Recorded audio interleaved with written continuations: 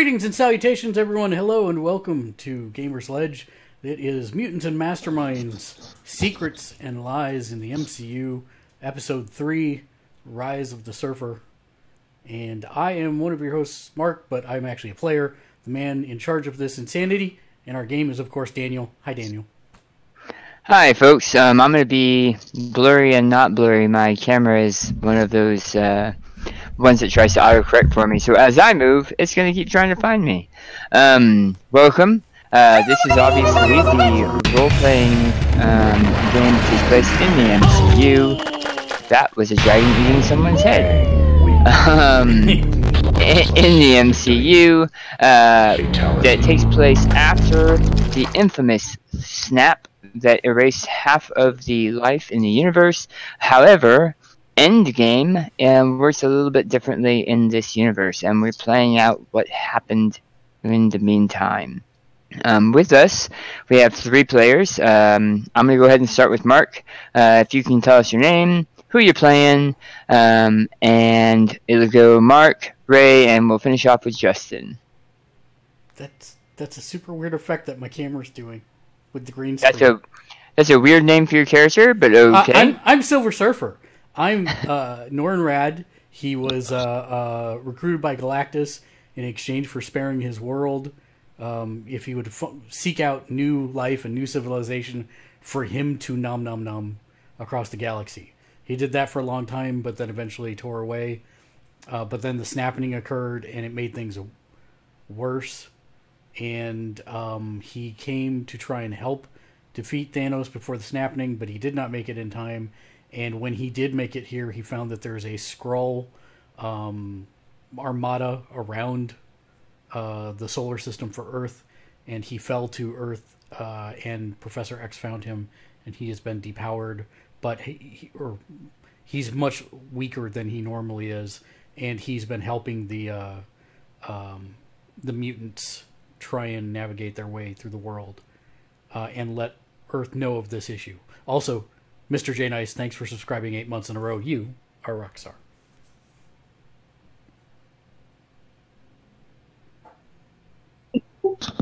Hi, I'm Ray. I will be playing Cadus. He is a Gambit offshoot.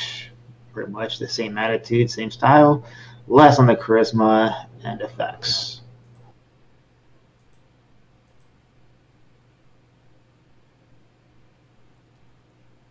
I think you're up, Justin. I'm sorry. It literally sounds like 2 clowns are fornicating next door. That's an interesting visual. Yeah, it's the horn squeaking. It's very interesting sounding. I am playing Surge, a speedster who originally I was playing it as kind of wants to be innocuous in the crowd, but that hasn't really come up in the story as much. So he's just kind of a speedster who is the support for the team.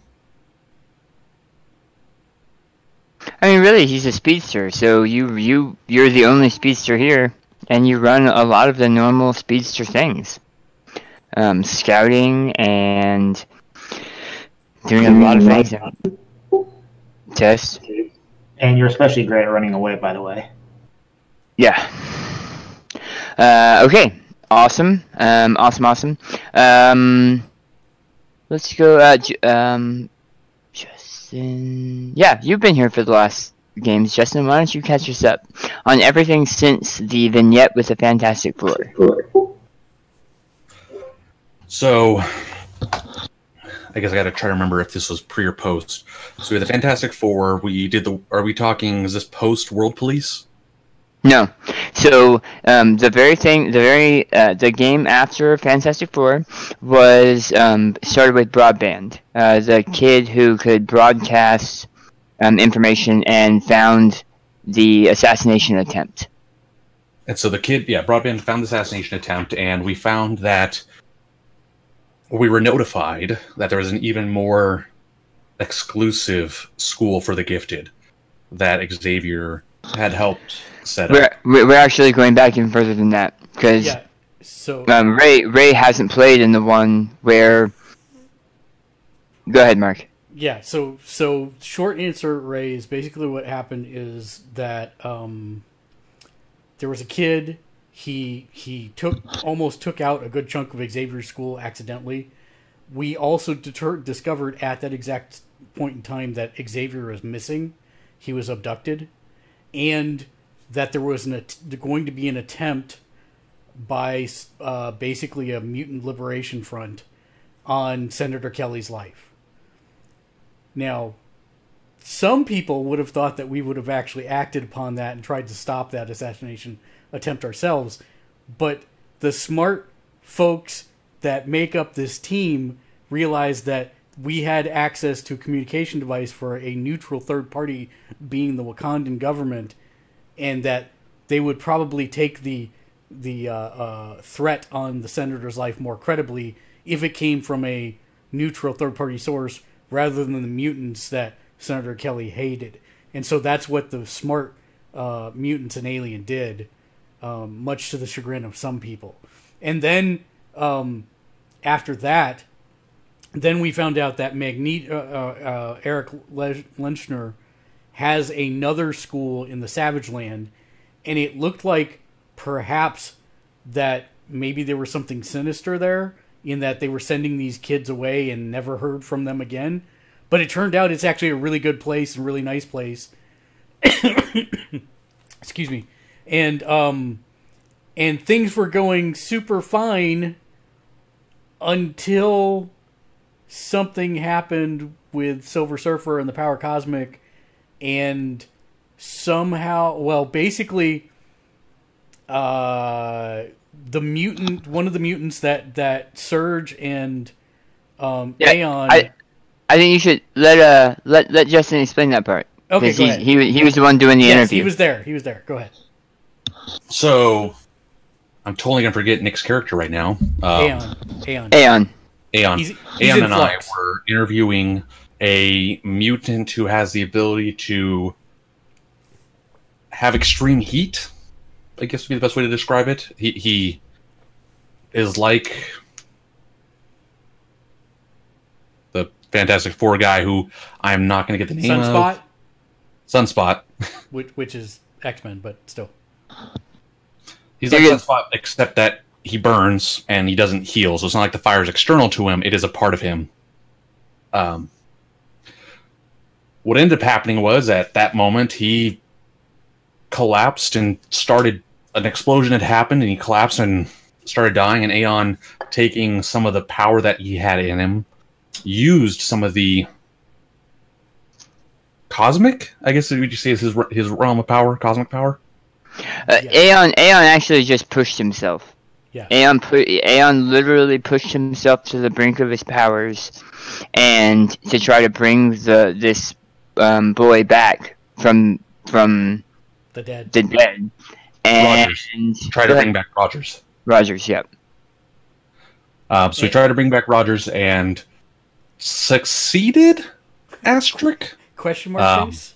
He made conscious the body that was Rogers, but the body that was Rogers now used and has the same power that Aeon has, or the same type of power that Aeon has, and I don't want to say went on a rampage, but got loose. And with those powers, if not controlled, is not going to be good, and it's going to cause a lot of issues. So Aeon had to basically take a breather. Because he pushed himself to exhaustion, he had no choice but to start siphoning the life force from those around him. And that was not even like a no choice, like, well, you had to. It was purely, I need to breathe, and the only way for him to breathe was to siphon. So he's recovering at the moment right now, and we're still trying to track down what happened to Rogers, why the explosion happened in the first place, and what information we can also find about where Professor Xavier is. Well, and while they were interviewing him, Silver Surfer and who went with me? Blindfold. Silver Surfer and Blindfold were actually tracking down. Surfer's powers are weird in this place, and he can't use his tracking sense or any of that stuff, but he did sense the power cosmic like the stuff that's inside him and what gives him his energy, in this place from a couple different places. And we found that, number one, it's in the batteries that are running the monorails.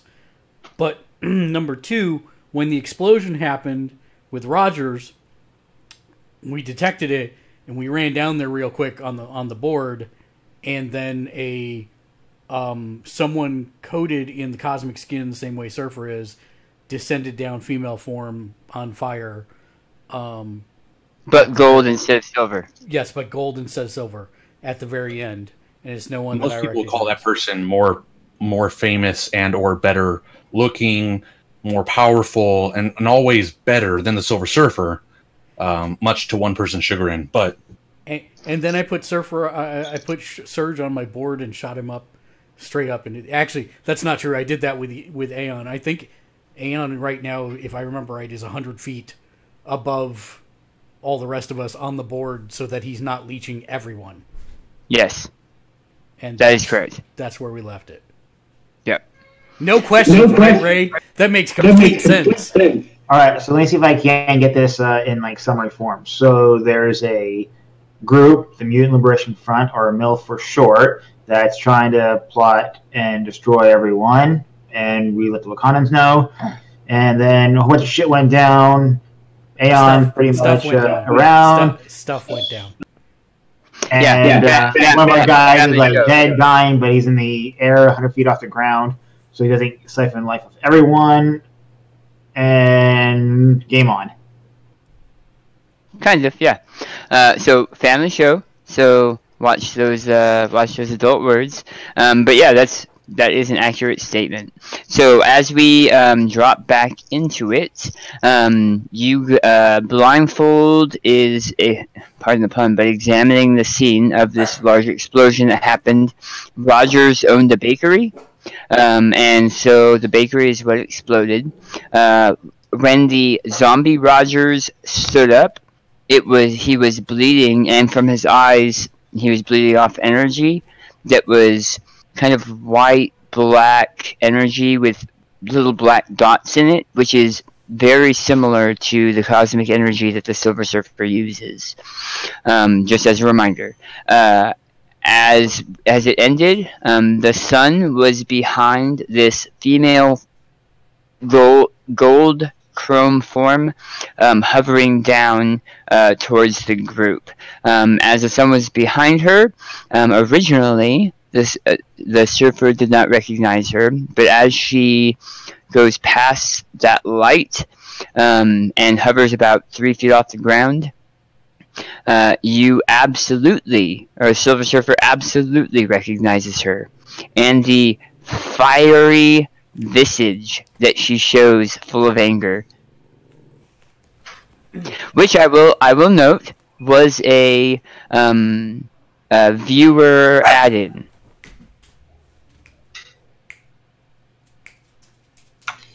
The fact that you recognize her as a viewer added. Wow, that's crazy. Look at those viewers helping us out. Awesome. Thanks for the save, whoever that was.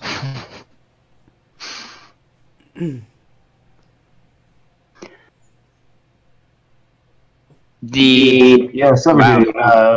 be that, man? Looks like you, only prettier. Hey Ray, I think my audio is coming off of the speakers. Everybody's audio is coming out of his speakers. And into your mic. I'm not sure how. It's because his output's not set through his headsets. Okay. Alright, so the anger and almost hatred... Oh, and Cadus isn't there yet, just so you know. He didn't fly out with this group to Genosha yet. Thumbs up? Okay. Cool. Awesome. You go ahead. And so I look at her and I say, Nova?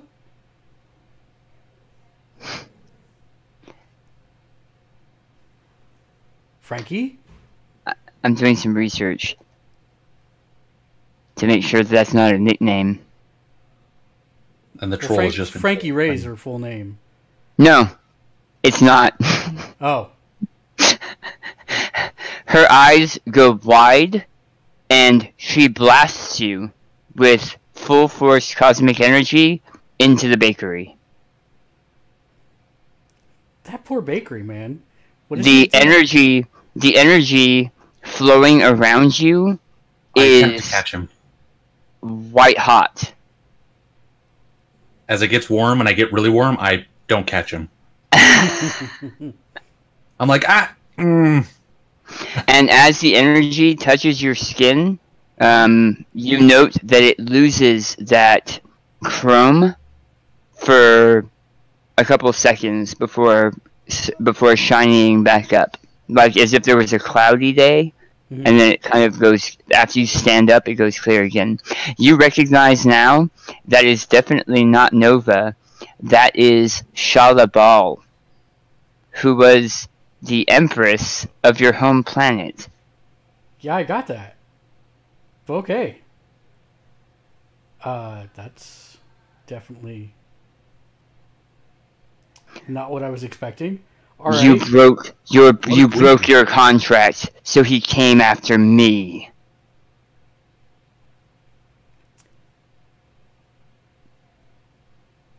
I understand. I will submit to whatever judgment or punishment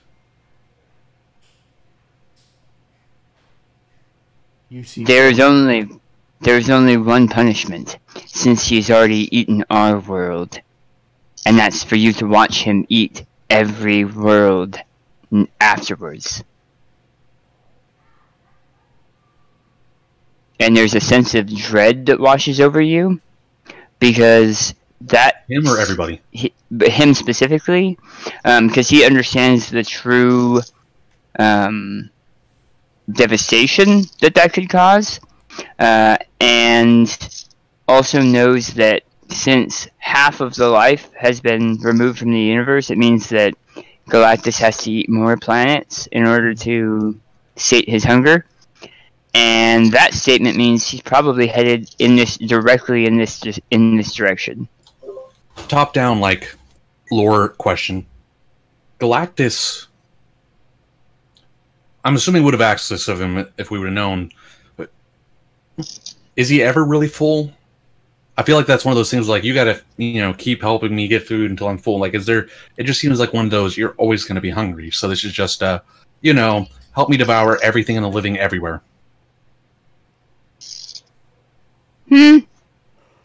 Well, Surfer had been steering him towards barren planets that he could get his sustenance on, but it meant that he had to do more of them. So now Galactus probably doesn't have to eat as much, but he's not being picky is the point.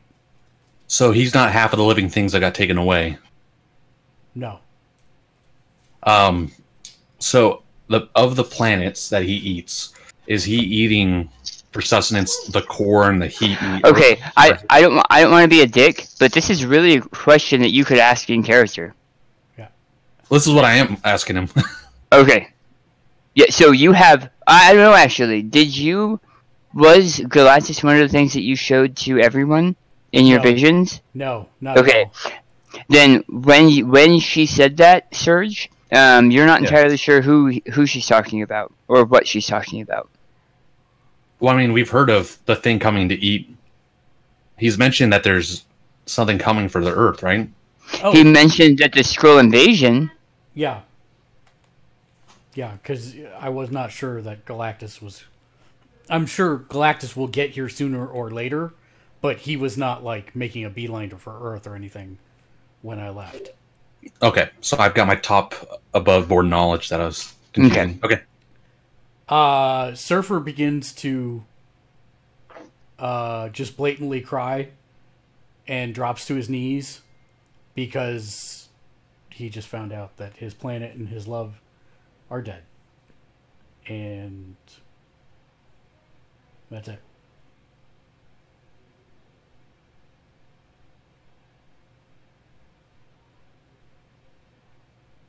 One second.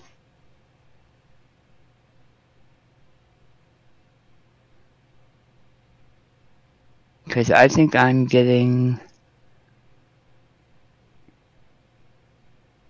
I am getting people mixed up. Because you had to get confusing for me.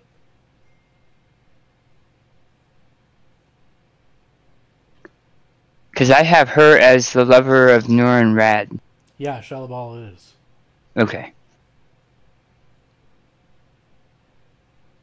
Okay. Good. And I will the only thing Surfer does is reach out a hand towards her. And if she touches it or accepts it, then I will transfer everything that's happened between, like, whenever the last time I saw... Yeah, I thought you were saying that Shalabal was not my lover in this instance, and she was instead... Oh, no. No. So in this, it says that she is the Empress of the planet Zenla. Yeah. And the lover of Norin Rad. Yeah, okay. Okay. I thought you were deviating there. No. No. The only way I'm deviating is that she is now... Yeah. Which the funny part is that she has part of Surfer's power in the real books, too. Mm-hmm. Okay. So anyways, yeah, that's the only thing I'll do is if she takes it, I'll transfer... She hovers down, and her fingertips are hot, like solar radiation, the sun hot, as they touch your flesh. And you start to pass memories to her, and then note that that's not all she's taking. As the shininess of that power starts pulling off of you, and you are left in as kind of a dark metal humanoid. Okay. Can you what? No, I said okay. Okay. Also, in the trade-off, you see that she arrived here, and has been building things behind the scenes for a while. Like, longer than you would have expected. And that when passing through the system, she didn't notice the Skrull invasion force at all. And she should have. So they were either hiding from her and not from you, or you're not entirely sure. Maybe they were more afraid of her than they were of you. This is one of the things that I am just overwhelmingly guilty of. So whatever, whatever she does, I'm not going to fight it. Okay.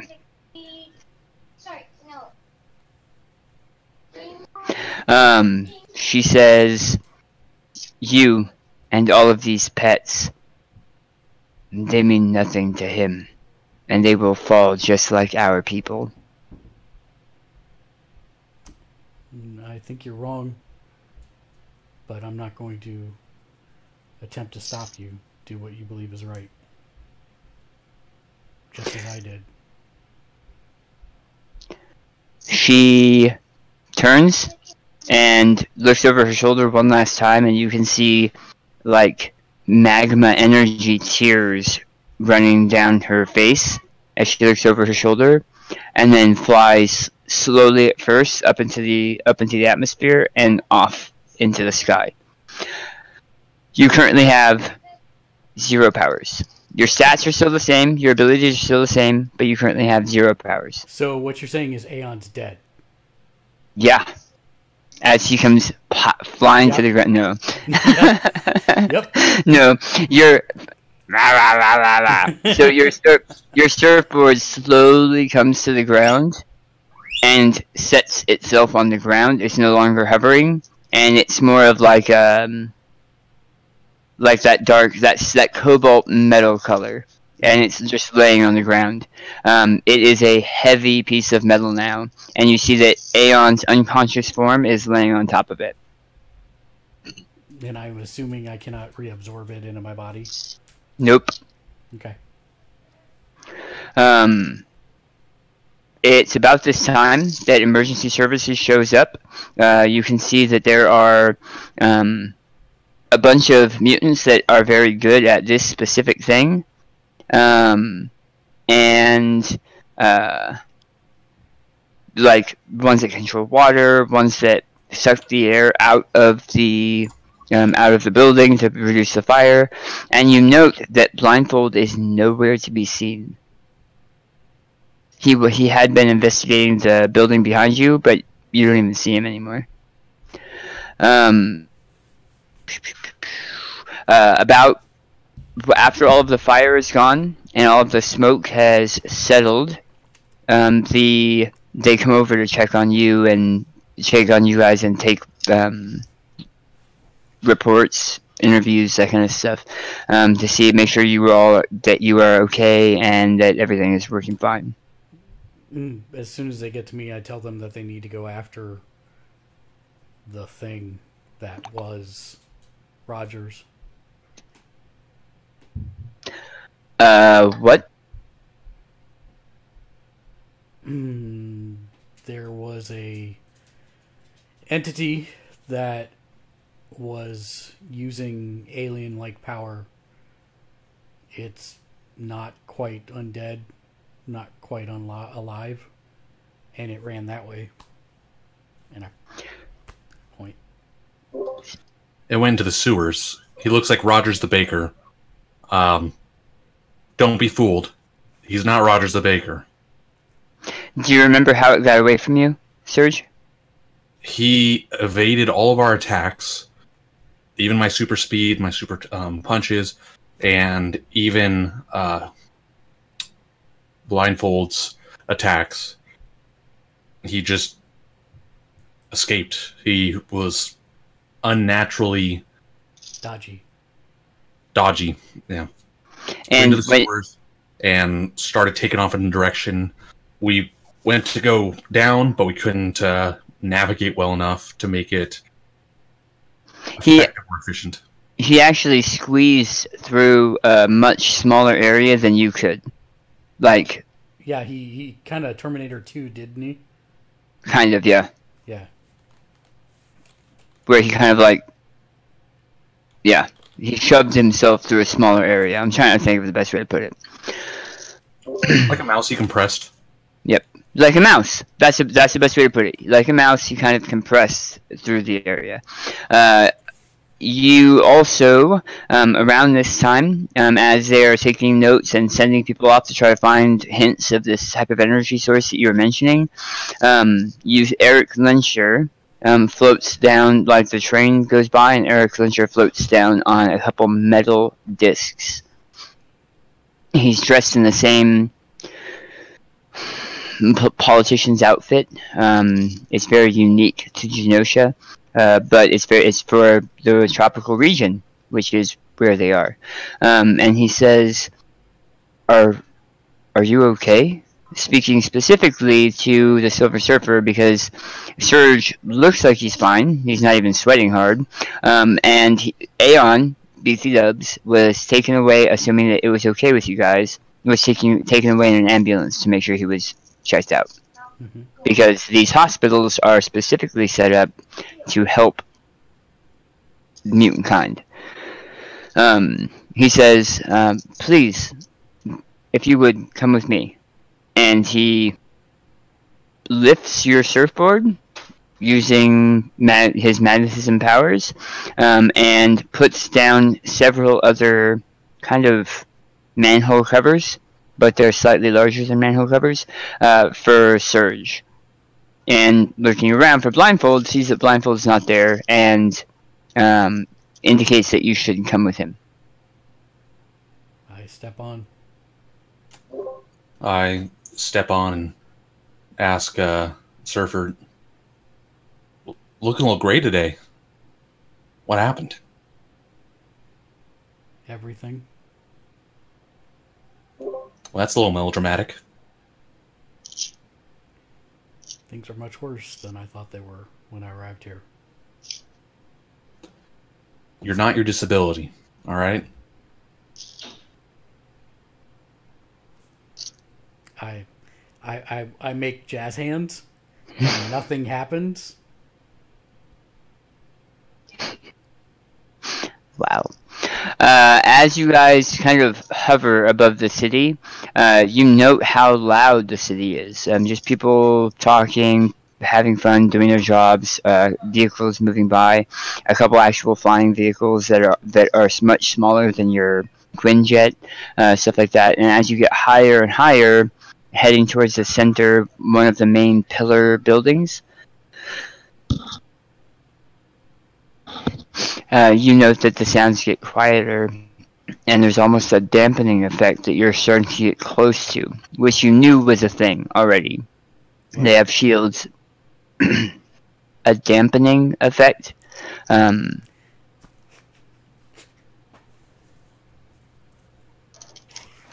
I didn't catch that. I thought you were making fun of the fact that I speak wrong. You were saying because sound is going quieter. Aha. Smart Alec. And you guys get to one of the larger buildings. He puts a hand out, and several pieces of the metal wall open up and float out, and he deposits you all, and they close behind you. You can see that this is a fairly nice apartment office. It looks like it is an office where he does a lot of work. There's a very large library as well as a fairly sophisticated computer system. But there is also a bed up on in one corner.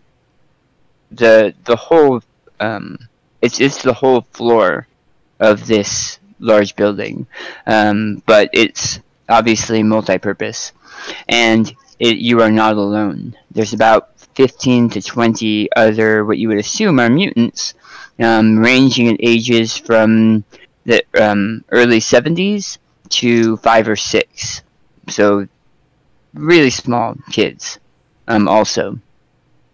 As the metal fits in place behind you, Lensher steps off of one of the metal plates and says, I'm sorry that you had to go through that. And he's speaking to you specifically, Nornrad. Question. You Yes. said that I am still encased in some form of metal. So your body looks like steel, like biosteel. So if I try and will myself to not have the skin right now, does anything happen? Nope. Okay. That is your form.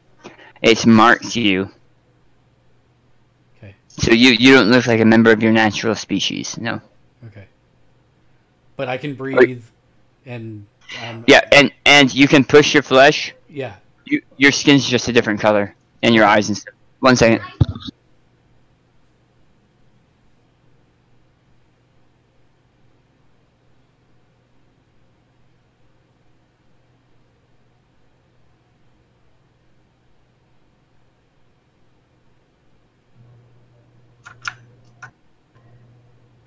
Quick sound Okay. test. Test. Yeah. Yeah, I think that's... Yeah. Okay. Where was I? Oh, I'm sorry you had to go through. She's been here for a while, and while she originally made it seem like she was a mutant here to help Genosha, we realized fairly early on what her true purpose was. And that was?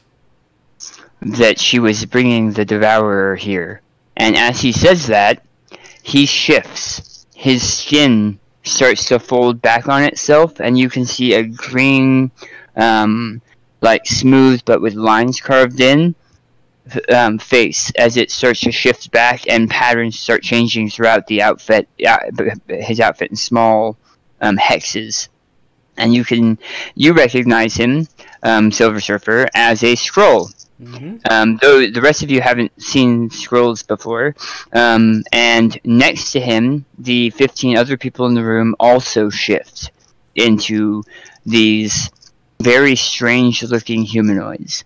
And you can see that he is wearing some kind of high-tech armor.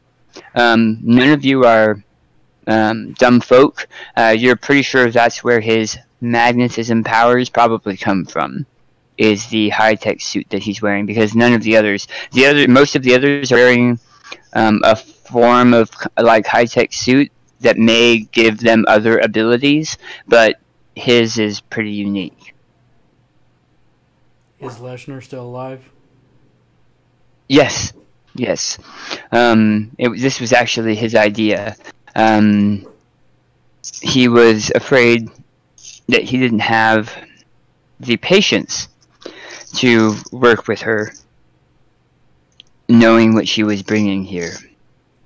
He did, however, ask that we start storing some of her energy just in case.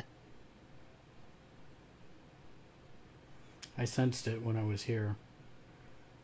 We're hoping that you can use it. I'm hoping the same, because this planet is in dire peril if not.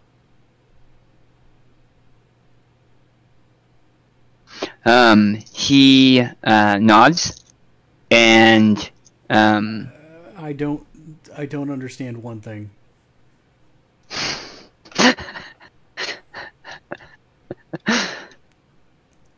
If you're helping me, why is an armada from your people sitting just outside the solar system?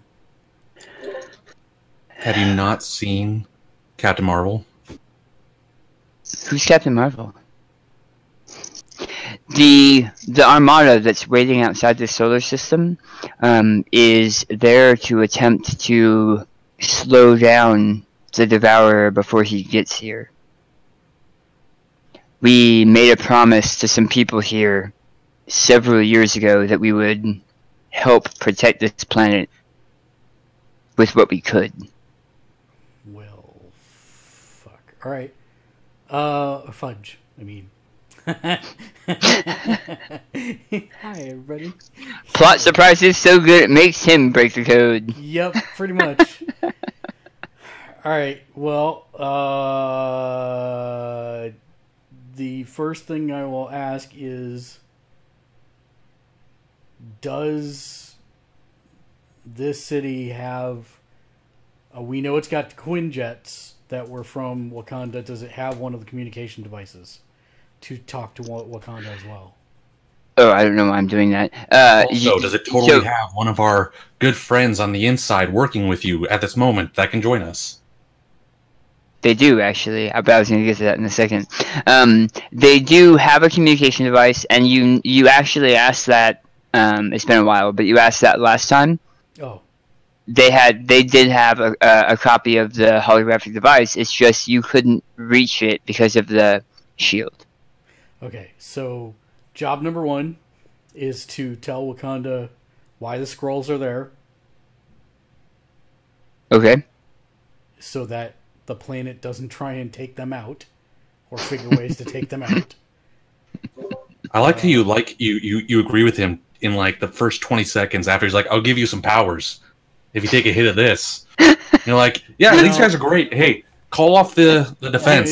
These guys are awesome. They're gonna give me some give me some powers back. Happenstance, because the GM specifically, or I should say, my understanding of the universe that the GM has laid out made the Skrulls out to be more like their 616 counterparts rather than the MCU counterparts.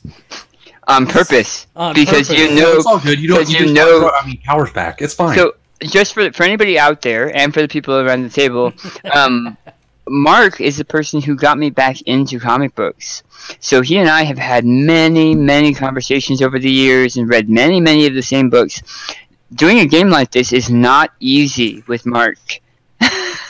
So I have to try to kind of throw some curveballs at him. It's totally fair. And I don't mind, because, I still killed 2 weeks of your storyline. Yeah, so you really did. I feel bad about it, actually. You shouldn't. So I'm going to jump in the hole. It wasn't quite that, no. Because I didn't do it intentionally. I just thought that's what you wanted us to do. Exactly. I'm going to sacrifice my body so we can fight the big baddie. So just so I know, I'm alive in 2 weeks, right? Yeah. Okay, I jump in the hole. Yeah, well, that was on purpose. That was 100% Okay, on purpose. so he says, I do have another piece of information.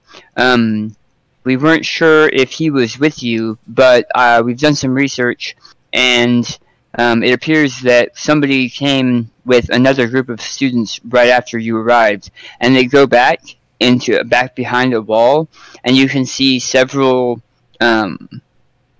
almost like cryo chambers, and you can see 4 individuals in the cryo chamber.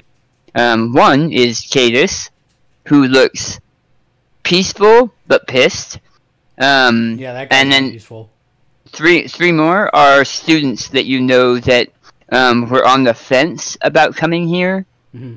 and obviously they changed their mind because they're in the cryo chamber as well. So I detected some of the cosmic energy powering the monorails.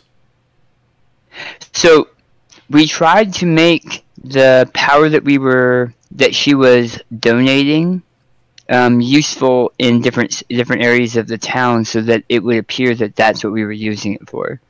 In the end, we saved up quite a bit through just different devices and different areas throughout town, which is actually kind of dangerous. A little bit. I don't know that this is going to work, but we can definitely give it a shot.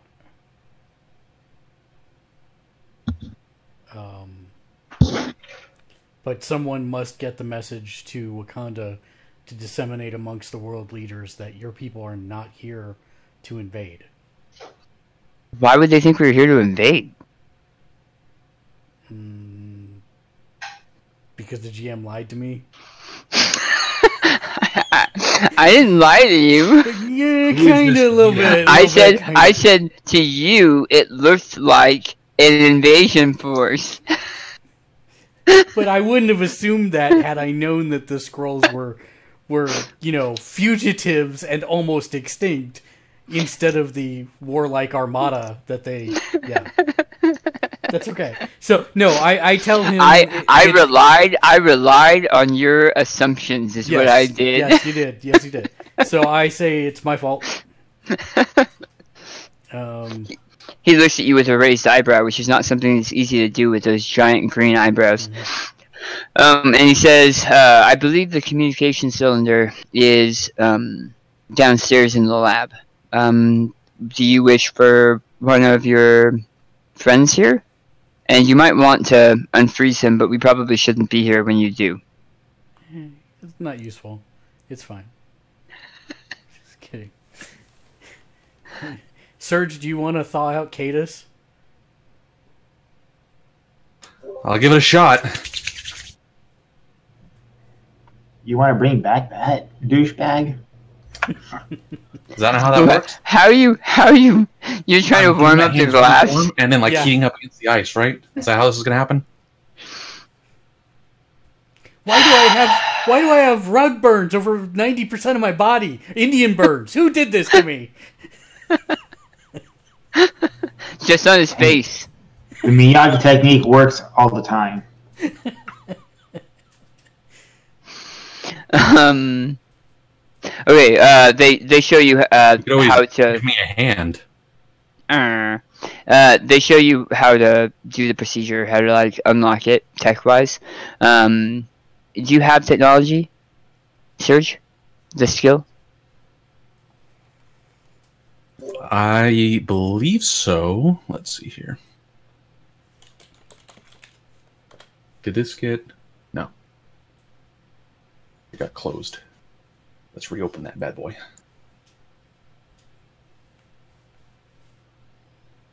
There we go. And...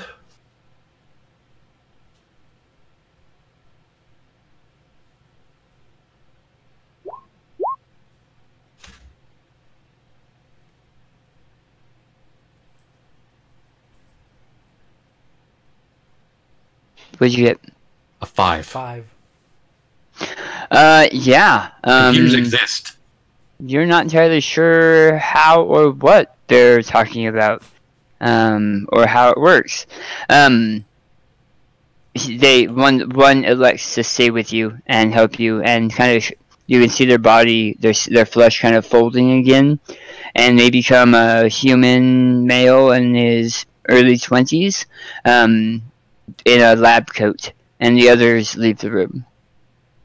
If you'll please come with us, they say to Norin Rad, the Steely Avenger. We'll show you where the communication cylinder is. I'll go with them, and I will transmit a message to the Black Panther and say the Skrulls are here to help. The assessment was wrong. Galactus, the Devourer of Worlds, is on his way. The Skrull Armada is there to slow him down when he gets here. And we have very limited time.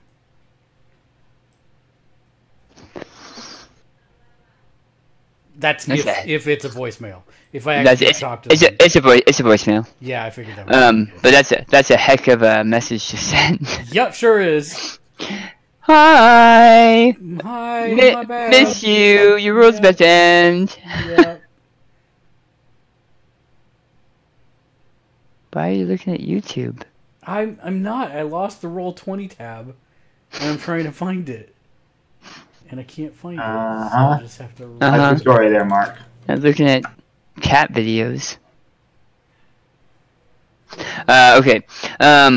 You send a message, and it shows as received. Ow.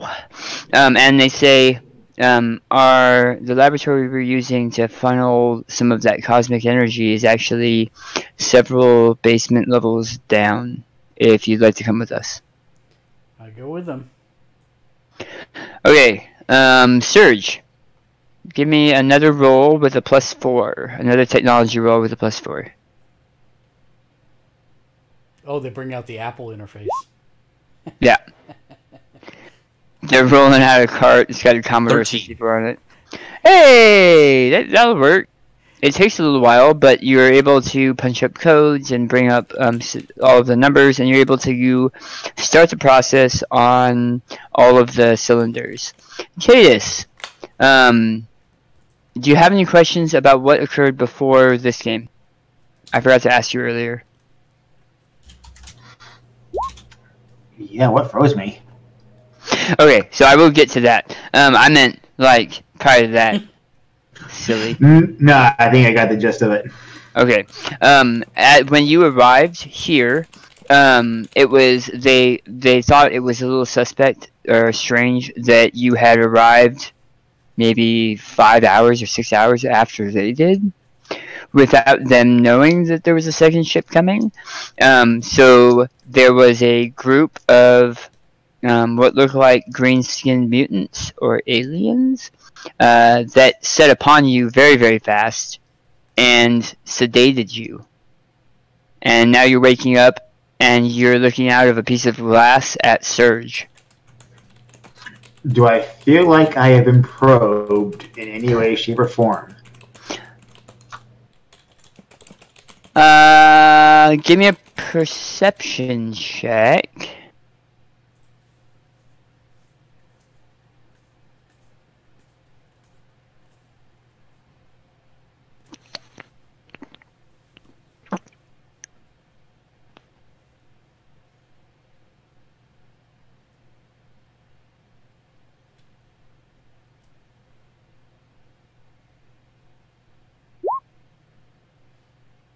Uh, 19? Oh yeah. You note that the inside of your left elbow, like the crook of your arm, is a little sore. And you look down and you've got tubes running out of that area of your arm. It looks like they're putting some kind of liquid into you. Saline, possibly. Probably drugs, but other than that, they don't seem to have messed with you. I will pull it out, charge it, and just kind of throw it. So you're in a locked.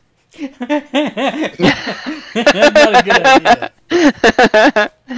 Charge stab.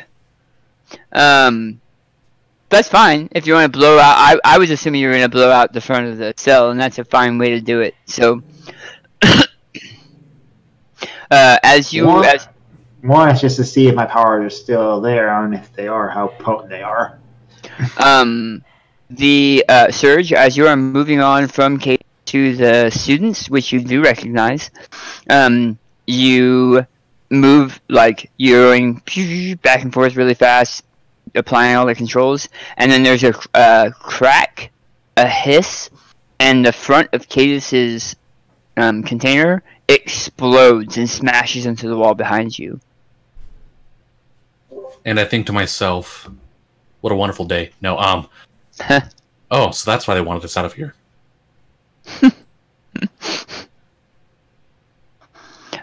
Your powers seem to be working fine, Cadis.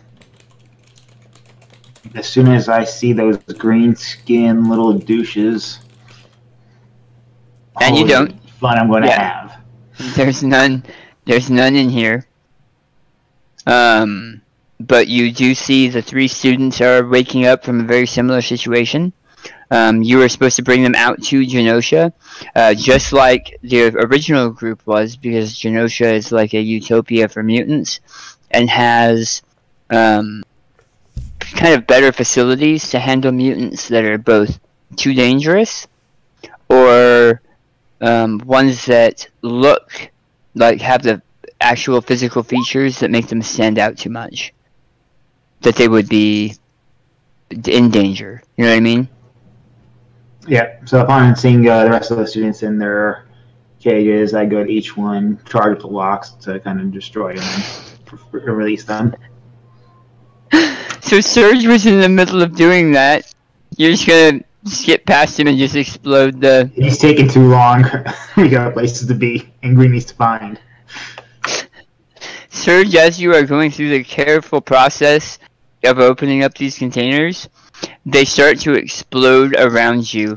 You're obviously easy to move out of the way in time because you do things at super speed, but the kids all kind of wake up groggy, and holding their heads because of the huge explosion that just occurred around them.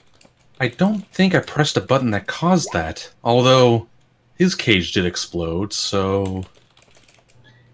Surge, it's like you never knew me, man. Slow and finesse isn't my style. So where are these greenies at? He's talking to you, Surge. Yeah, I'm kind of like, greenies?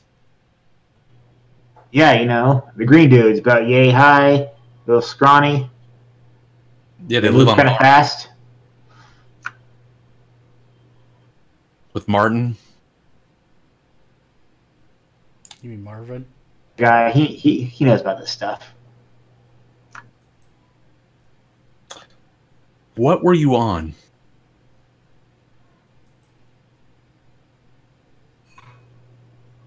What was I on? I don't know. They jumped me and they put this clear stuff in my arm. I don't know what it is. Well, we've got the doctor who can help you. I hate doctors. Not all of them are fans of you either, son, says the 20-something-year-old doctor that is now checking out the children and checking, like, making sure that you guys aren't bleeding and... Fine, just make it quick. He does the normal check and makes sure that you guys are good to go. Carefully removes the needles from the children's arms and make sure that they're okay. Sees the blood running from yours and attempts to put a bandage there. Are you gonna let him?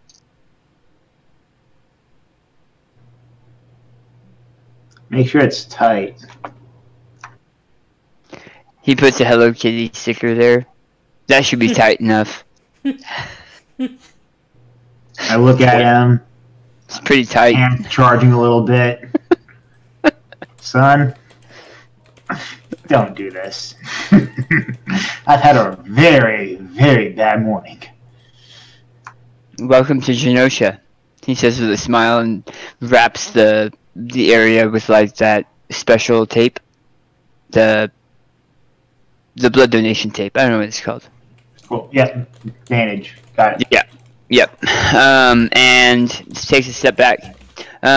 If you would like, the children can actually go check in at the transit station, where they'll be given quarters and get to meet children their own age. Yeah, that sounds like a plan. Hey, kids, go with this guy. They're gonna take you. They're gonna take you to a place where you can play with kids your own age. They look very groggy and nervous, but they follow your directions and follow the kid in the lab coat. And he exits, goes in the elevator, and now it's just you and it's just Serge and Cadis in this huge kind of lab suite. Well, I guess I better go let Surfer know you're up. Before you do that, anymore. He's pretty cranky. I hate when he does that crap. And I just walk out the door in the direction I assume he went out. He's very cranky.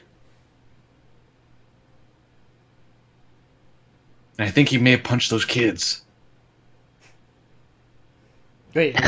I leave at the main entrance and I think he might have punched those kids.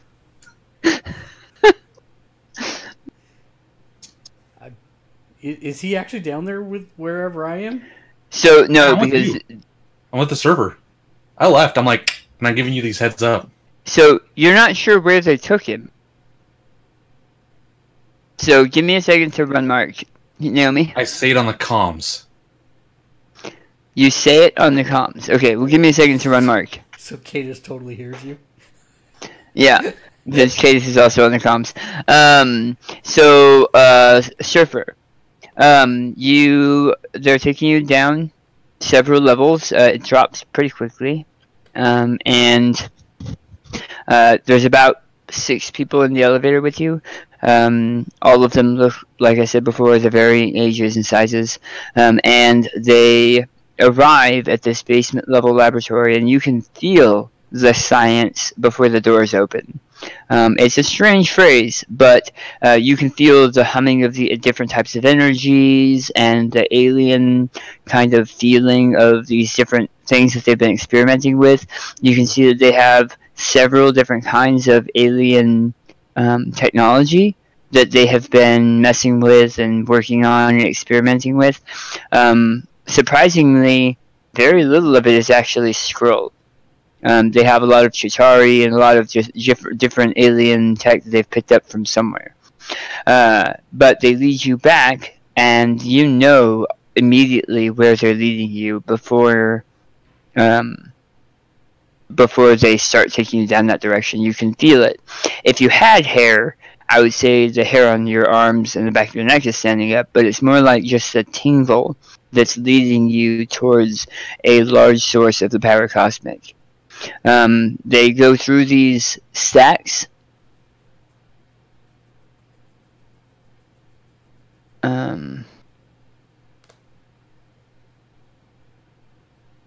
Which would... Give me one second.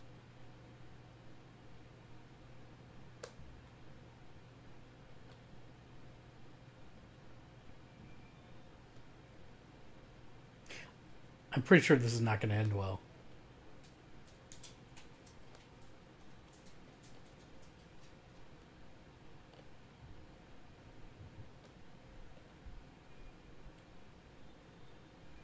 Because technically she shouldn't have been able to pull the power cosmic from me in the first place.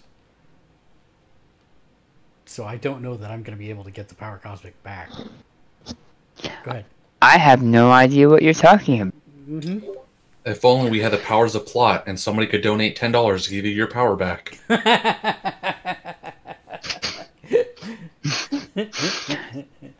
I had someone ask earlier if I donate $10, can he not use the power? Can he not get it? That's fine. If that's her one per month. There's a plot. There's a plot piece. No, it wasn't Naomi. Oh. Naomi would be more like, hey, can I use my donate to make them all ducks? What? Yeah, I want them all to be ducks. It's not all it's quacked up to be. It's not all it's cracked up to be. Okay, anyway, they lead you back down these stacks. So it's tall equipment. It's tall equipment that you're walking through, and you can feel the power surging off to the right. And as they turn the corner, there's a flashing, bubbling light coming from a small circle in a large cylinder. The small circle is boiling with these white and black dots that seem to float off of this small window. You can see that placed just to the side of it is a chair. It's almost a throne, really. It's a very large metal piece with metallic straps around the feet and ankles, and it looks like probably how they were pulling power from her. Possibly, maybe that they were using it to experiment with the cosmic power as well. So,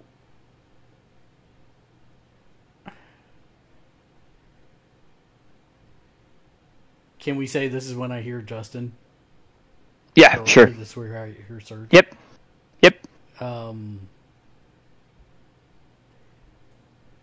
I think he punched all those kids. That's what you hear. I think he punched all those kids. That would be very odd. Are they alright? I don't know, man. The doctor took care of him, but he's still really cranky. Well, it's Cadus. He hates Mondays. It's a Thursday. He hates those too. And I just want to reiterate that we can talk without actually talking, right? It's subvocal, yeah.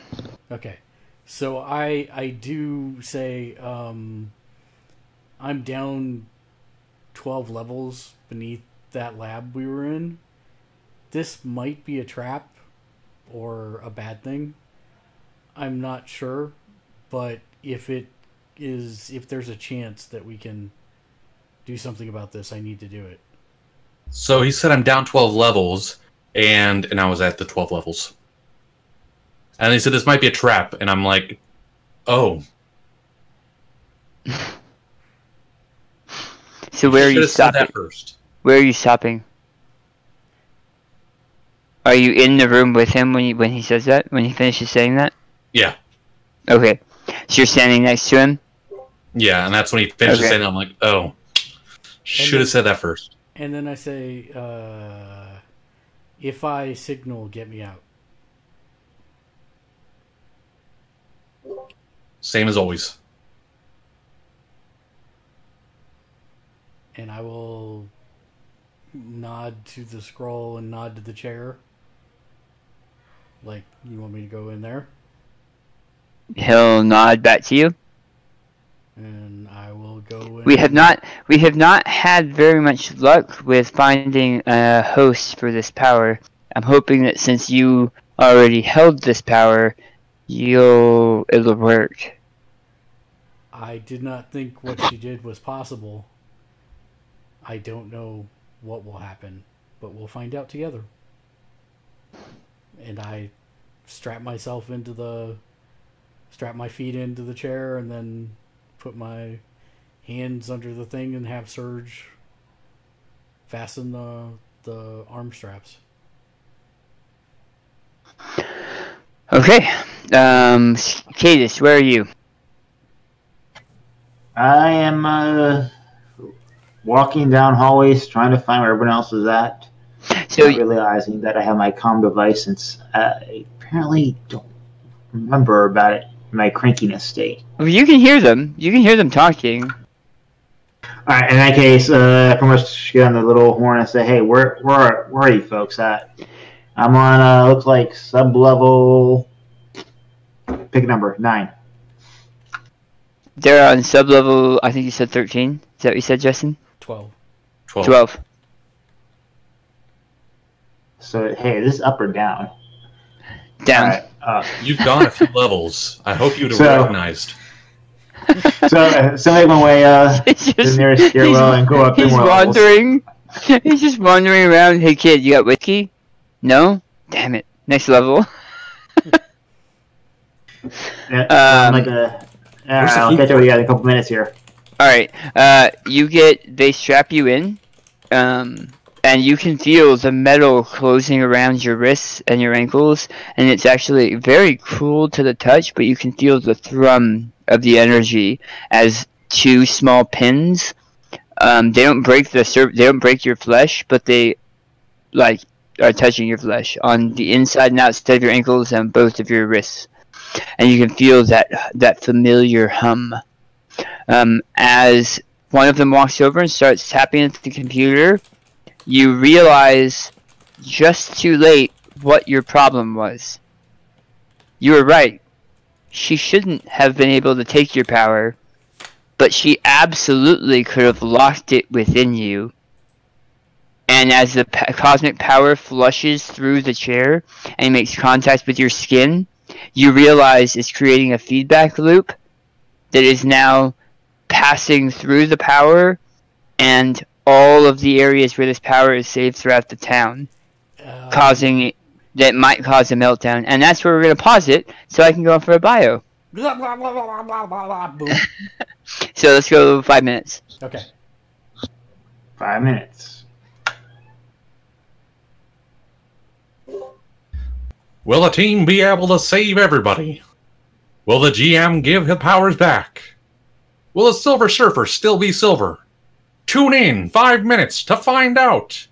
And remember, you can affect the game at Patreon. No, they don't gotta go to Patreon to affect the game. They can do that right through the Twitch feed. I know, I screwed up your outro. Sorry. Just head over to our Twitch stream at twitch.tv/gamersledge if you're on Mixer, because that's the only reason you wouldn't be on Twitch. And there's a button where you can affect the game. I'm about to be the silver quadriplegic. Because he's going to blow my hands and legs off. I know this. It's going to happen. Kinky. I have a cool intermission thing that I never get to use. Well, hey, that means you'll be like the silver cyborg, wouldn't it? That would be interesting if I was suddenly, like, part Deathlock.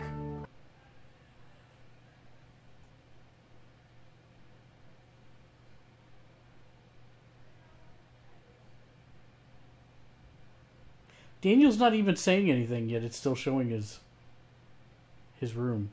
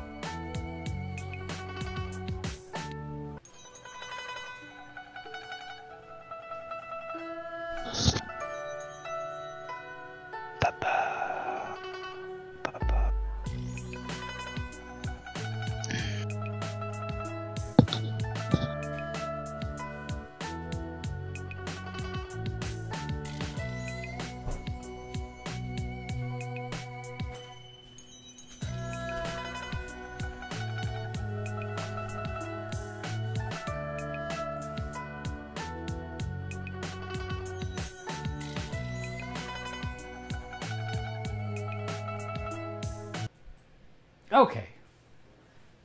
I'm at least back. I am back. Welcome back. Hey. And boom. So when you go on a break like that, does it pause everything? What do you mean? Like, if I was talking right there, would they hear me? Yeah. Okay. It's just for them to know, oh, hey, it looks like he's on a break. Right, exactly. And I should probably change that to say we're on a break. Because I very rarely do streams by myself anymore if I can help it. We were on a break. Man, while we're waiting for them, I know you're not a big wrestling fan, but the G1 was 19 pay-per-views, 91 matches over 5 weeks. Round-robin tournament with 20 guys. It was amazing. Just finished yesterday. So how do you watch that? So they have their own streaming service. So I pay $10 a month for it, and it gives me basically unlimited access, but not only to their current stuff, but their like 30-year library. If I wanted to do that, that's cool. It is very cool, and they have really good English announce team, so that makes it easier. I'm sorry, what? They have a really good English announce team. Because it's Japanese wrestling, so... They dub it. Yeah, they don't dub it like anime, no. No. That was the part I was missing, that it was the Japanese wrestlers. No, it's Japanese... Well, it's not all Japanese wrestlers. Like, there's Americans and guys from Australia and stuff, too. But it's the league, right? It's the Japanese league. Correct. That's what I was missing. Yeah, it's the largest Japanese league. But they're trying to expand into America, which is why that's so popular right now. Because it's a really good WWE alternative.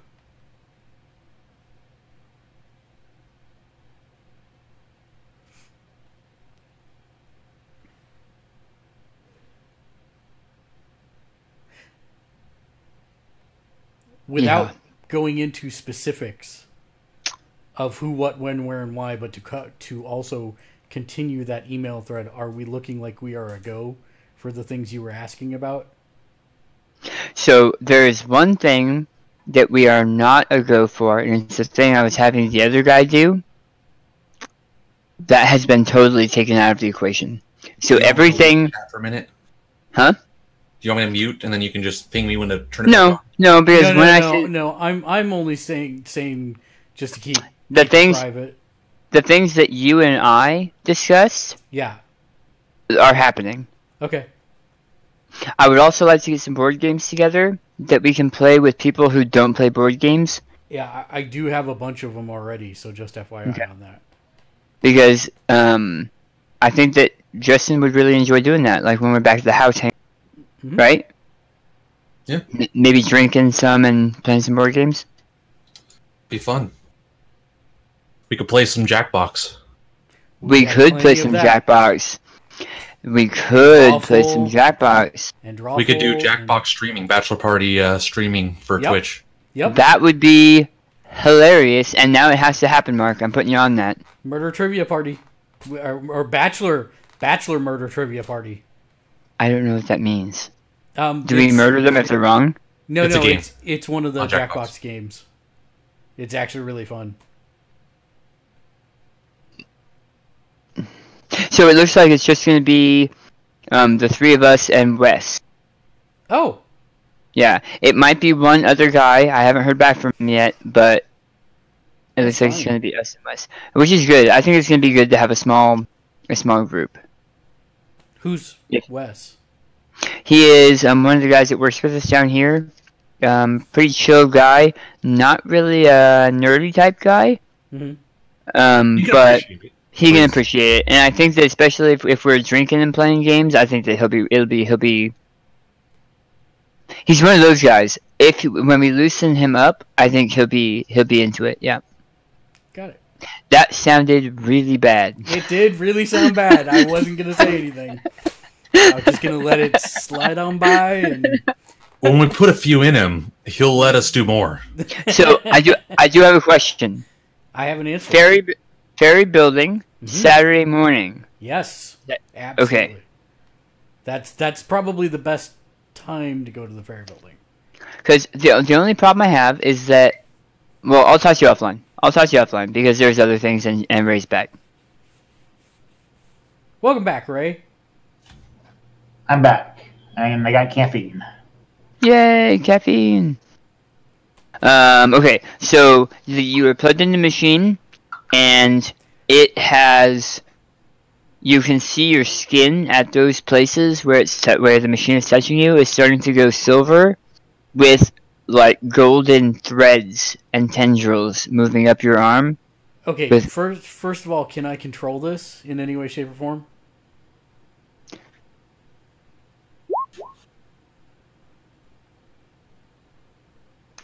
Yeah, give me a power check. I I think that's a D20 plus the power that you're trying to use, I think. Crit success, crit success.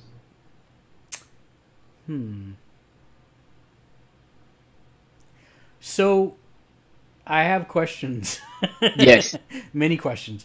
So, I did have unearthly immunity. So, like, fortitude effects and all that type of stuff, and it's personal permanent. I don't know if that's part of this. So, that would affect things that are trying to do damage to you. That's not really what you're trying to do here. Okay, so this So is it would be more of like your cosmic energy power. So I have wield cosmic forces, but there's no role attached to that. No, but there's a rank, right? 24 power points. 24 power points, but is there a rank? Or is that your rank? I think that's my rank.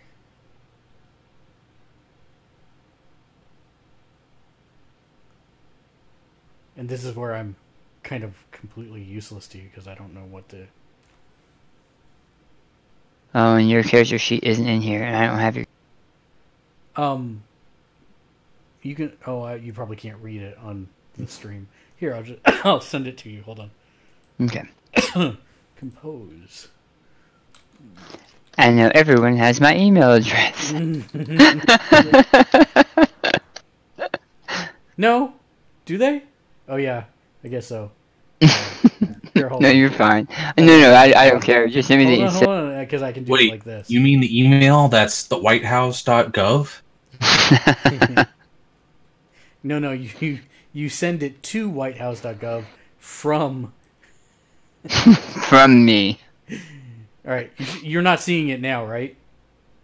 No.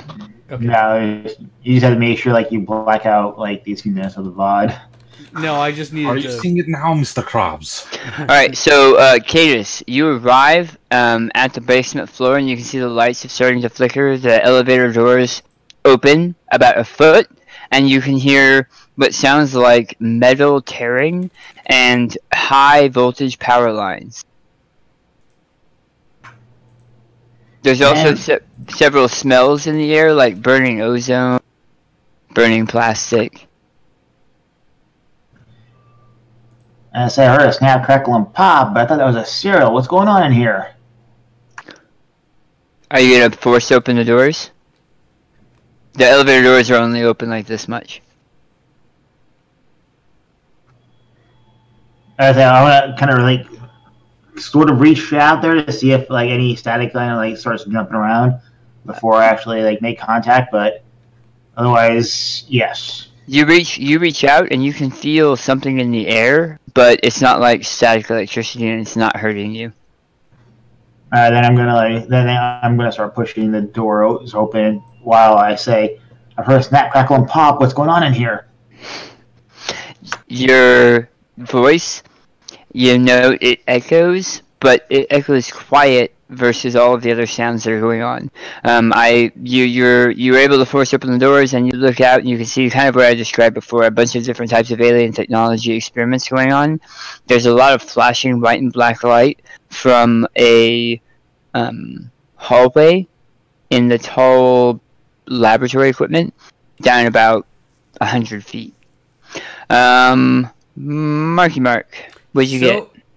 So, I guess what I try to do is transform myself. I have 10 ranks of it. Why aren't I logged in here? I also sent my character sheet to you at your R-based email. Yep. So I guess I'd want to transform myself into my normal state so that I can absorb all the rest of this energy before that feedback loop tries to explode. Okay, so I would argue it would be part of wheeled cosmic forces. Okay.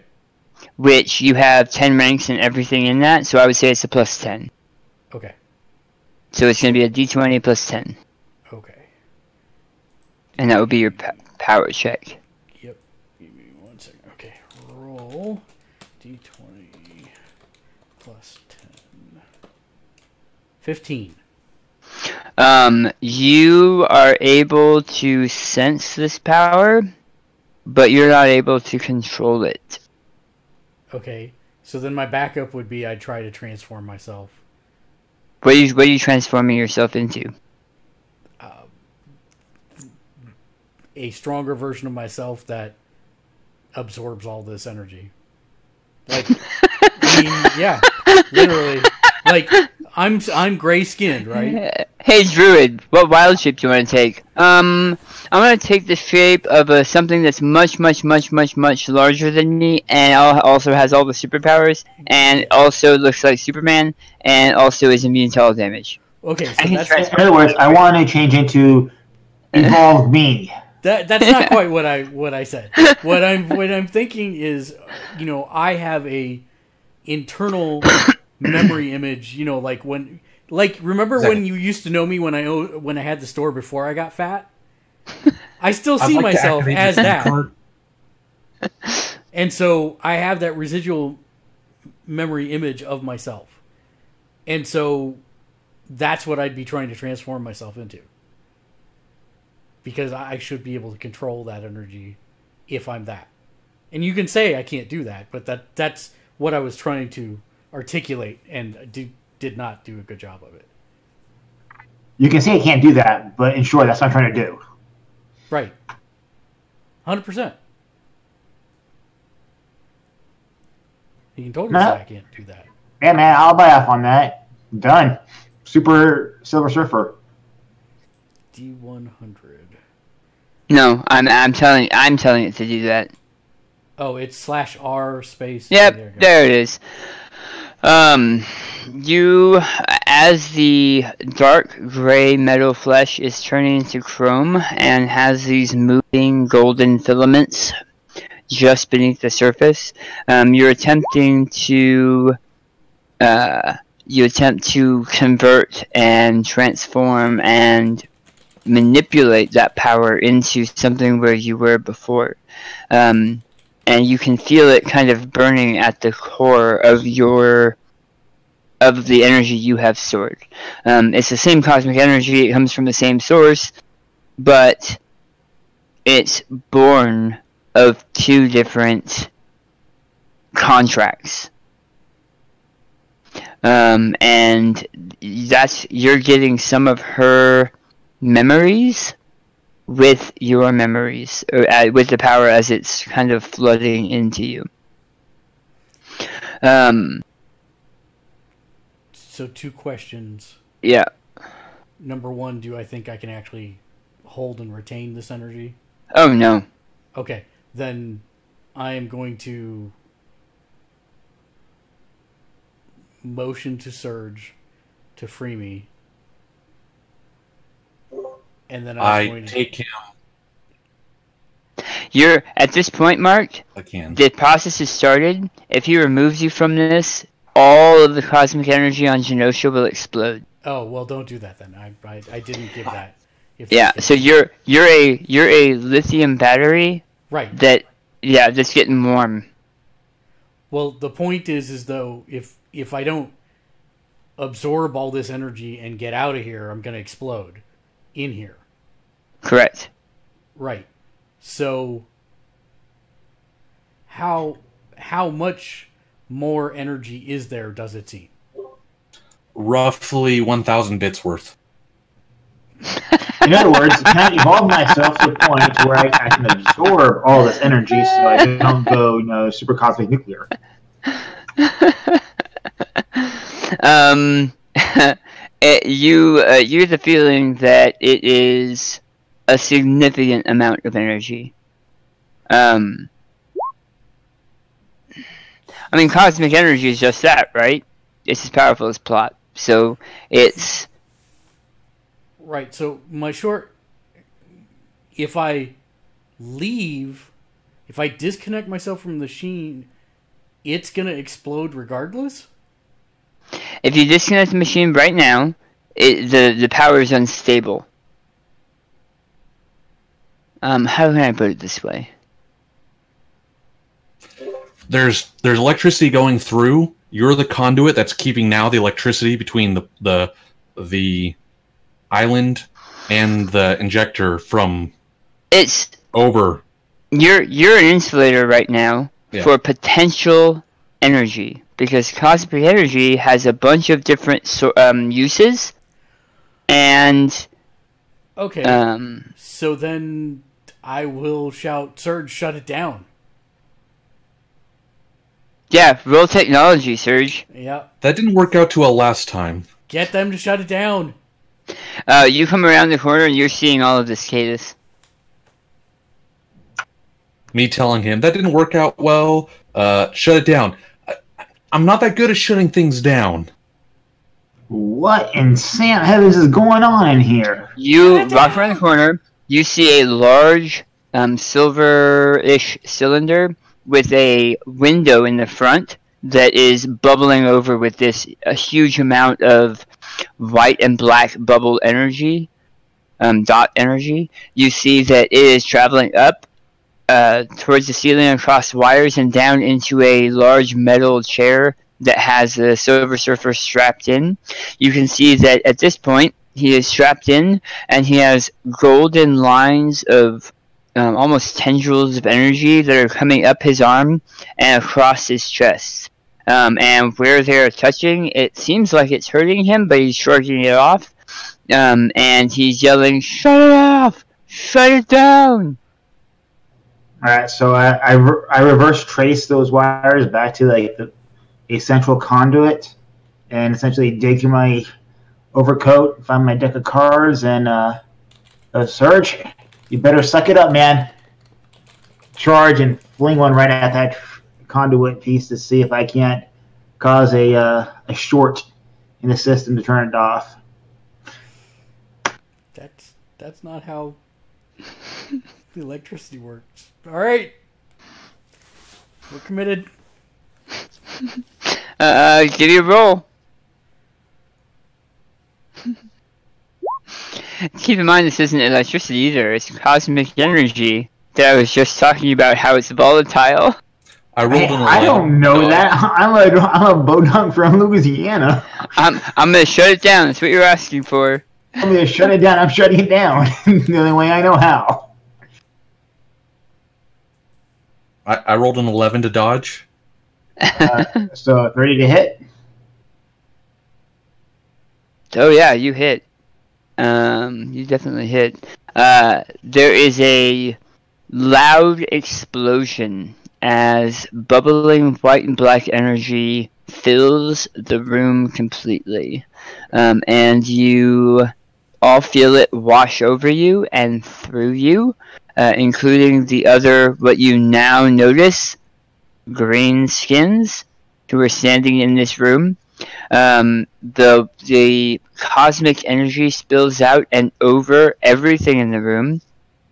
Everything. All of the alien experiments, you guys, the aliens, and everything. And you...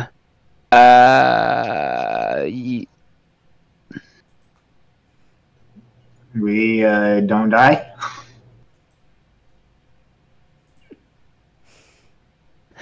You open your eyes and you're all of you. Well, no, you two. Cadus and Surge, open your eyes and you're staring up at a light blue sky with no clouds.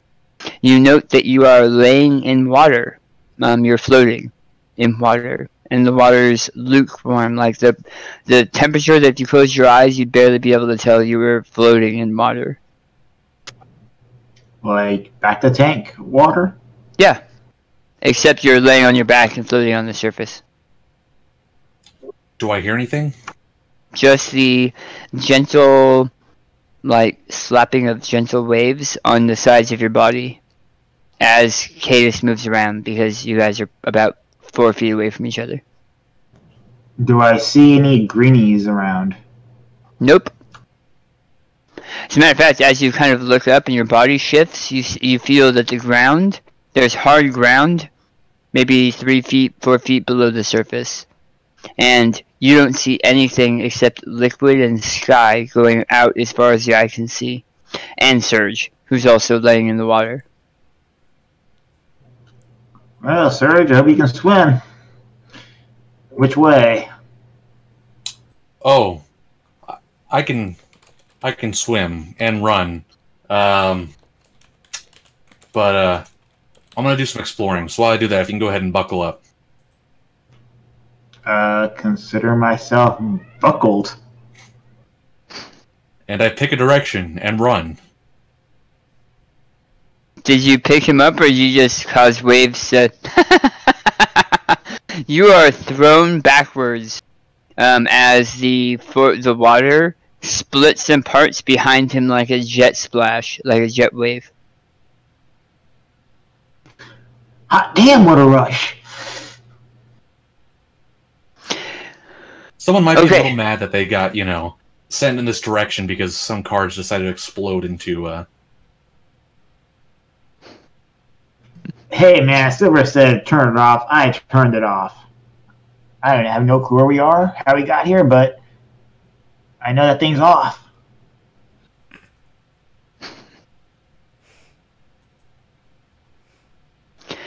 You are laying in rubble, Silver Surfer. A giant hole of rubble. So before that happens, as this is washing over, I'd like to see if I can do something. If I can't, that's totally fine.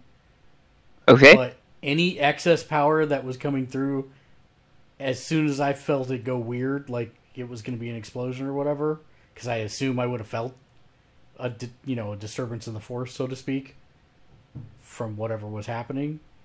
If I still have access to all that excess energy, I'd like to heal in all, my 30-foot radius as much as humanly possible. So hopefully these people don't all die whenever there is an explosion. Okay, you're able to force some of the energy, potential energy flowing into like mass wave, not death. Yeah. And you... As you wake up in rubble, like a giant, as if a meteor had struck, there's just concrete and glass and metal and steel all around you. You see that the 6 Skrull who came with you are laying splayed out around you, their clothing torn to shreds, the armor that they were wearing torn to shreds. But other than that, they're laying there and they look reasonably fine. You note that there are other people laying around you, possibly people that were in the building above you and the buildings around you, also lying there in scraps of fabric, but seemingly perfectly fine. It looks like a very large bomb went off, and the area around you is still burning, kind of. I look at the back of my hand. You still see the golden tendrils move below the surface. But it's silver. Mine too. Yep. Okay. Yep. So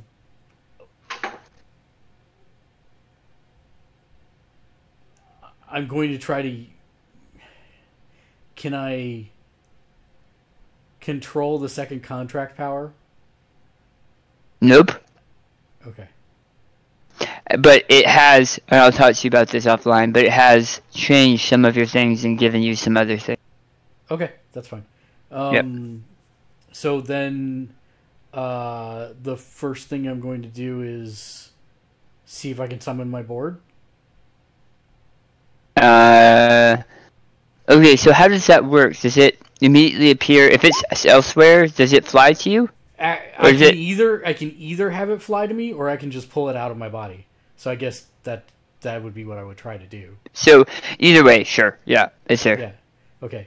So then I'm going to fly straight up, and I'm going to try and get an idea of, was this just the area we were in that was affected, or did Genosha is gone. Genosha is a mass of burning metal and concrete. There are screaming people everywhere, and most of them are dead, except for in a small group around you. You can see some people climbing from the rubble, and some helping others. Yep, I'm going to go start helping the people that don't have anybody to help them.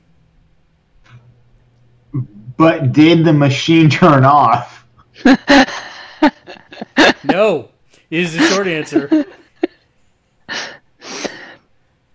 As you guys are running, Surge, as you are running, and Cadus, you no longer see him. It goes off as far as you can see, and he's past that point. You see somebody in the water next to you, because you're running so fast that it seems like you're not running at all. Like, things are the same. The water is the same, the sky is the same, so it doesn't even seem like you're moving. And you see someone standing next to you. It kind of shocks you and surprises you, and so you go to stop and slip, and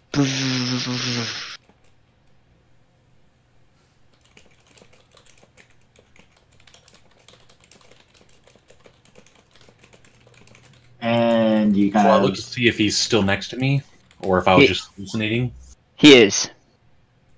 Do I know the person is? He's a younger kid, probably high school age. Have I seen him before?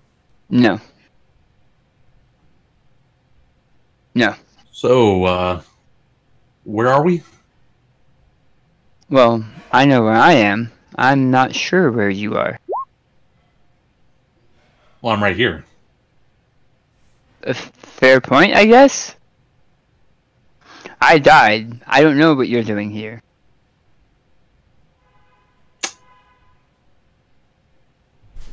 Did I feel anything from that tumble? No.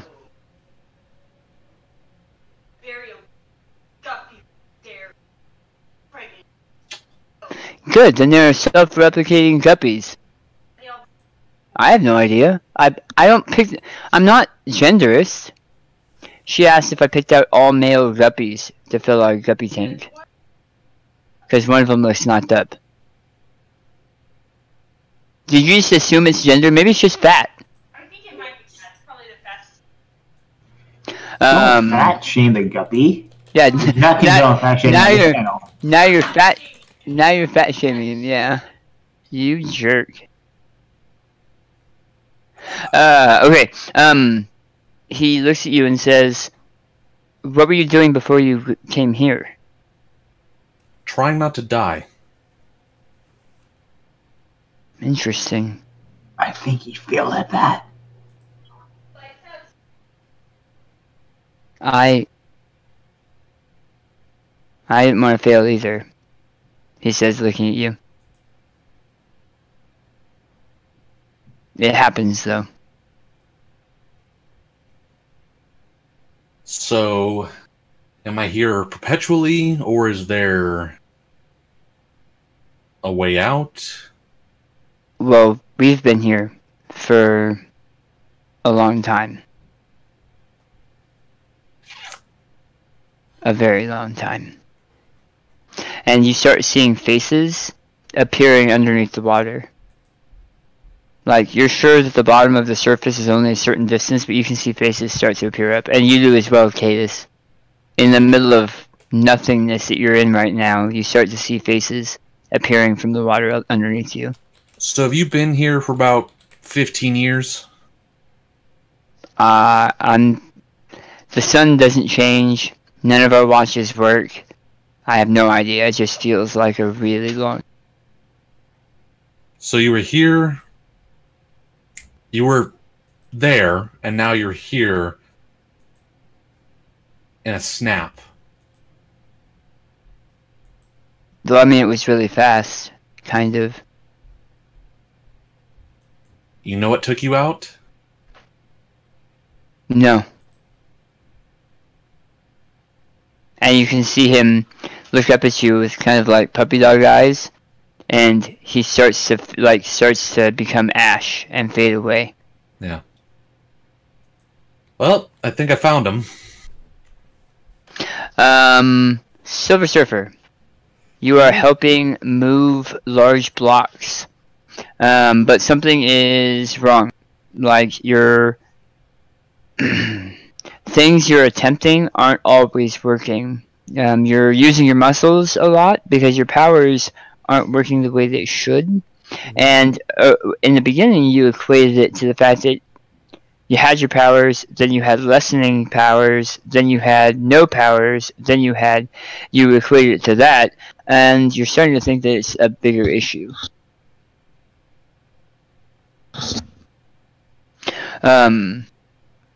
And you soon... Give me a perception check. Silver Surfer. Perception is on the second page. Perception plus 9. Perception plus 9 slash R 1d20 plus 9. 23. Okay. You note that you're seeing some of the same faces as you're rescuing people. It's not really obvious, but it's like you're rescuing the same 30 or 40 people over and over and over. So... And you also note that as you've been working with all of the ash and the fire and the smoke in the air, slowly the landscape has been changing from Genosha to your home planet. You didn't notice because the wreckage is wreckage, and the people are people.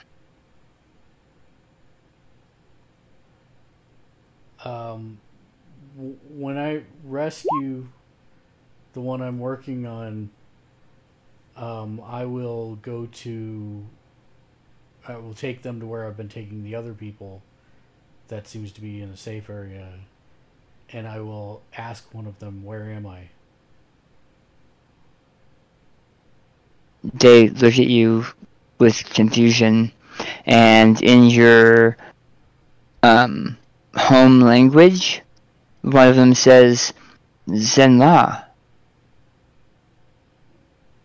And they look up, and as you follow their gaze, you can see a gigantic form hovering over the edge of the horizon. A form so immense that it's beyond measurement. It blocks out the sun. It's so immense it's nearly impossible to believe that something that size could even be relatively humanoid shape. Going back to you guys, in the shallow water face graveyard area, you start feeling grasping at your feet. And especially you, Cadus, things start pulling at your feet and you start sinking into the water. I'm going to reach for the... I let it happen. I guess you're going to say the arm, hand, orifice, appendage, whatever it is grasping at me, and try to, like, grip it. It's hands and arms and lots of them. And it's funny that you said that, Serge, because it made it sound like you were like, yeah, I'm going to let Cadus sink. I'll let it happen. I'm just going to freaking supercharge the water molecules around me. Good. So as you attempt to let your powers flow into the liquid around you, you see that they dissipate into the water.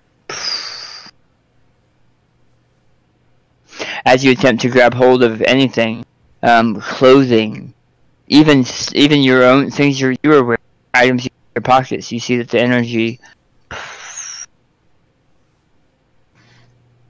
And it's kind of like, oh crap!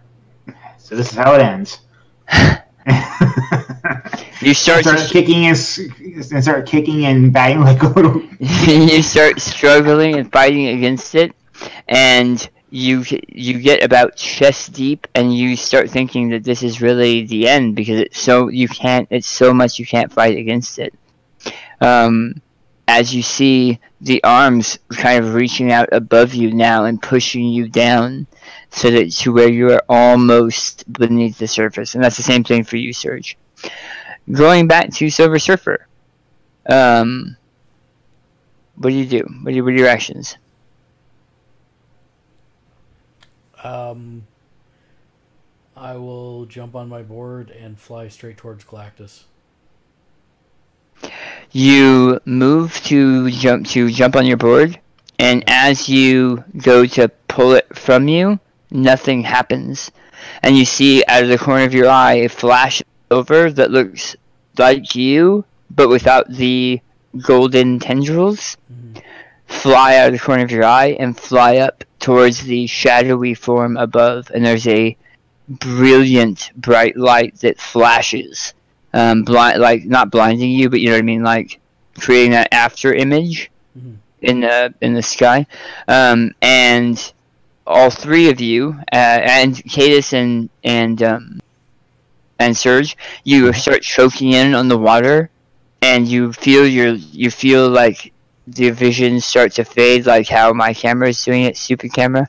And all three of you wake up with a start. You're laying on the floor of the building in Genosha, breathing heavily. There are 6 other individuals also laying on the ground around you. The cosmic energy cylinder is dark. You note that the cabling above it that was attaching it to the chair has been destroyed, and the energy is no longer there, being stored or otherwise. There's actually no lights down here at all, except for the flickering different energy lights coming from the alien experiments around the corner. So you guys are getting like flashes off of that. And you note that while you three are kind of groggy and sitting up, the other 6 individuals who are wearing armor and are all green-skinned aliens, they are still lying motionless. And that's where we're going to stop it for tonight. I'm so going to Rice Krispie those aliens. I heard everyone talking at once. What were you saying, Ray? I said I am still going to Rice Krispie those greenies. Oh, that's a good thing, right? Rice Krispies are awesome. Justin? Yes. I was saying, well, that's what we get for messing with great cosmic powers. Without great cosmic responsibilities? Oh, we had the responsibility. We just didn't use it. So, right. For future reference, you tell me to turn something off, I am going to turn something off the only way I know how. Is your name Surge? So, we're going to work some character advancement, but we're going to be doing it a little bit different. Okay, so at some point in the next 2 weeks, get with me over Messenger or email or something, and talk about what you would like to increase on your character, and we'll talk about your reasoning behind it, and we'll see what we can do. And then you can make changes. You can adjust your character sheets as it is. Instead of giving you PowerPoints that you have to spend in certain ways, we're going to narratively add stuff to your character.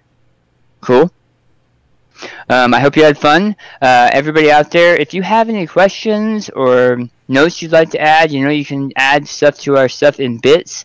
If you think of something during one of Gamers Ledge's other podcasts, I'm sure that Mark would love to write it down and transfer it over just the same. If you want to add bits during the week or in the 2-week hiatus and say what you want to add, feel free. those kind of add-ins are always welcome. We're going to be adding in some different and new things specifically for this game in a little bit, like maybe able to naming an NPC or having a, I'm not saying this is going to happen, but having a possible cosmic hiccup now that there's a bunch of extra cosmic energy that may or may not be in certain NPCs or PCs. Just things to think of. I think that's it on my end, you guys. And I think that's it for us. As always, if you'd like to support us on Twitch, you can click that subscribe button like Mr. J and I did at the beginning of the podcast because he's a rock star. Or if you're on Mixer, you can head over to our Patreon page at patreon.com/gamersledge, where for as little as $1 a month, you get your name on every show that we do, just like these fine folks that you'll see here in a moment. And tune in next week, or in 2 weeks, when our adventurers go and try to find Professor Xavier. Will Surge get new powers? Will accuracy ever come to Ray? Will the Silver Surfer still be silver? Next week. In 2 weeks. In 2 weeks. On Gamer's Ledge. Game on. For Ray, for Daniel, for Justin? for our magic voiceover man, Justin. Until next time, thanks for watching and game on. Game on. Game on. Game on.